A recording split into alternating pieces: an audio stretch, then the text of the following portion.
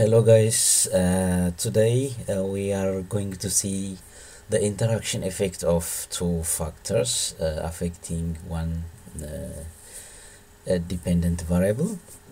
So first of all, we just analyze our data as it is, then we can find any result like this, which means you can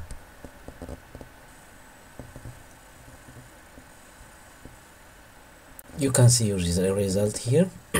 As you can see,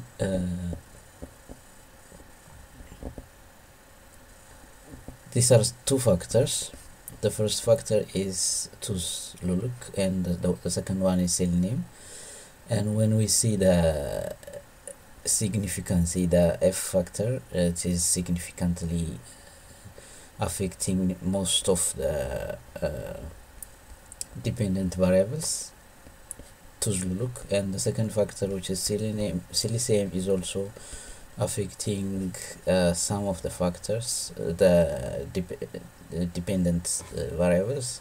For example, background law is significantly affected, and the other one, this one, is also significantly affected, which is whenever the value is less than 0.05. That's when we call it significantly affected. So when we see the interaction effect of two factors, when you see them and when they affect our dependent variables, we need to analyze it again in a certain way so that we can find the mean value of the interaction result. For example, we can see some of the parameters are significantly affected. These parameters, their F value is less than 0.05. Those are significantly affected. So when we see the mean value, the mean for the group homogeneous subset, we can find these means, which we can, for example, say this is A, this one is B, this one is B, C, and this one is C. We can just say that this is significantly different, something like that. But here we can just say that this factor is affecting a certain dependent variable separately, not interacting with the other factor, which is silicium in this case. So yeah, we cannot find any interaction effects mean. So what we do is we just once we know which dependent variables are significantly affected by the interaction factor of these two factors, we can go to the data again. Then we can, from the first column, we can just create inserts variable here. We can insert, then we can write 1 1 1 2 2 2 2 2 3 3 3. Why are we writing this? Because we have three replications. We need to replicate 3 times each factor, each variables. So yeah, so when we replicate each level of the factors 3 times, that's what we call it replication.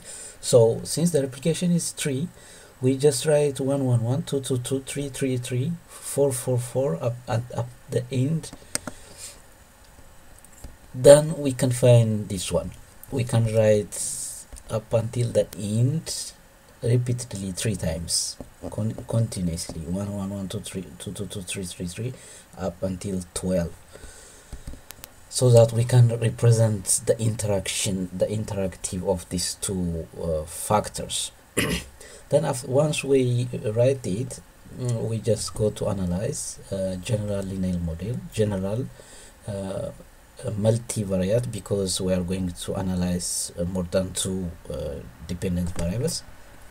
So as we saw, these are some of the variables which are affected significantly by the interaction effect of our two factors which are dependent variables. So as a fixed factor, we can take the first column, which we write 1 1 1 2 2 2 3 3 3. Then we can just simply take it. We are not going to take these two factors as a fixed factor. These two will look and still the same, because this one will represent their interaction effect. Then we can, if we want, we can add plots, and this one, LCD, Duncan, continue, options, descriptive and homogeneity tests, continue.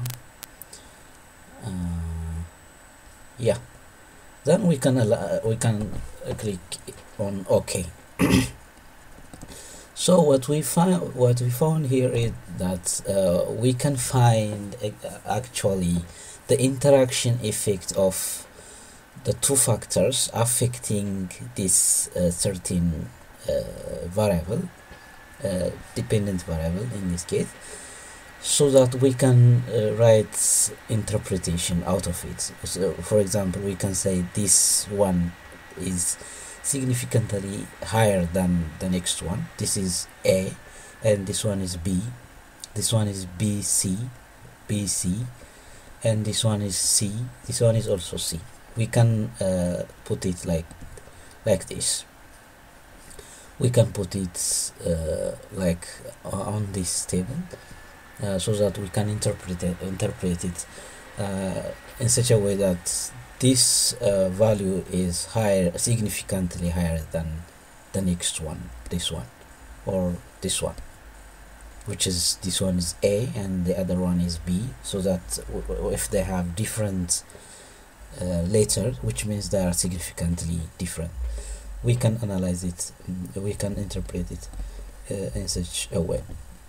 After analyzing it by adding just one column before the data we have, one column which is just simply 1 1 1 2 2 2 3 3 3 4 4 4, the number of the, you know, the number, the number on which we can repeat these values depends on the